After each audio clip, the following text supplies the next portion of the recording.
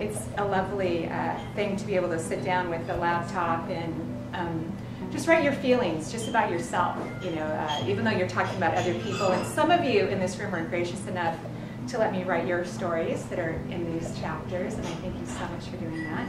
On top of that, Susie Russell Hall, who's here, she illustrated the book. They're gorgeous. Even she said, oh my God, they look really good in the book. And when I visualized this book years ago, because my spirit guides, which will be the topic of my second book, had been screaming at me since 1997 to write a book. Of course, I told them they were insane and on crack, because grammar and spelling have never been something that I took very seriously. Of course, now I have to some degree.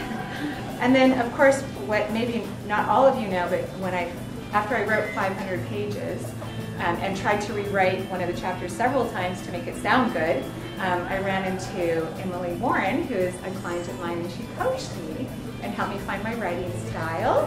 So she's been an incredible help to the book as well. So I just thank all of you for helping make a dream that I had no idea that I had come true.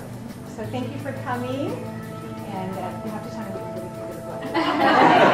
Because I'm writing number 2, and I'll have to make some road changes if if you think I need to brush up on some grammar or whatnot. Thank you very much for coming. Yay!